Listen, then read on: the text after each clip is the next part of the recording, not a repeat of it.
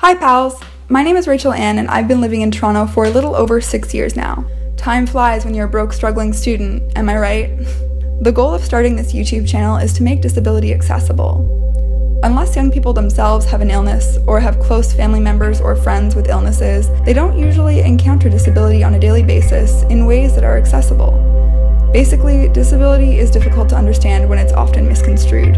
For example, some parents don't explain disability to their children unless it's absolutely necessary, or they may not even think to because we don't make up the majority of the population. Moreover, disability deals with the materiality of the human body, and visible disabilities often remind people of their own fragility and mortality.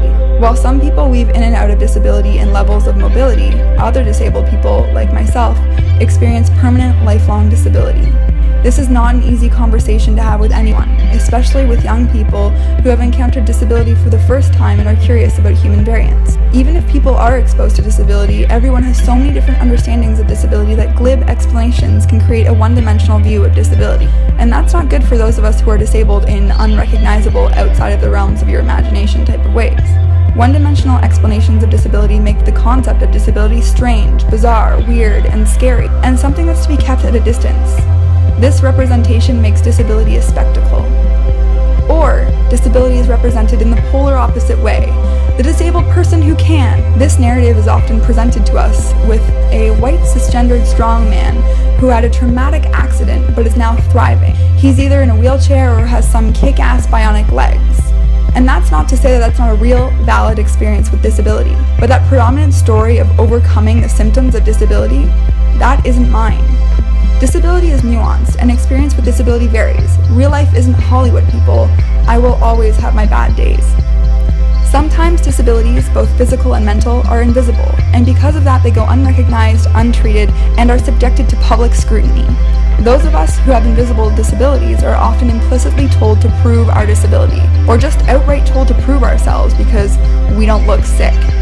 An example of this is a friend who lacks understanding. They say they just saw you walking down the street, so why can't you come hang out now?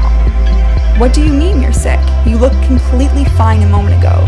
They guilt trip you for posting photos with other friends or doing something else, but when you live with limited energy due to disability, a huge part of your life has to be prioritization. How you spend your relatively good time is a hard decision to make because there's always more that you want to be able to do, but can't. It's hard. It makes friendships, relationships, working, school, life in general just more difficult. The culture that we live in today is neoliberal, which basically means that we value production, monetary profits, and work ethic over everything else. What that is saying to disabled people who can't contribute to society in this overly productive, drive your body into the ground type of way is that our existence isn't valuable. We're not members of your society.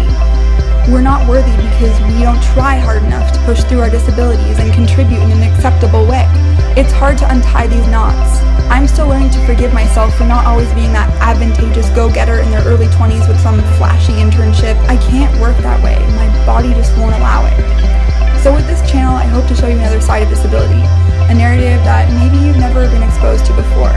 Now, not all of my videos and vlogs will be about my disability, but I would like all of you lovely humans who decide to tune in to realize the material ramification of disability in my life on a daily basis. I may not always be talking about disability, but I'm always going to be a disabled person. Yours truly, Rachel Ann.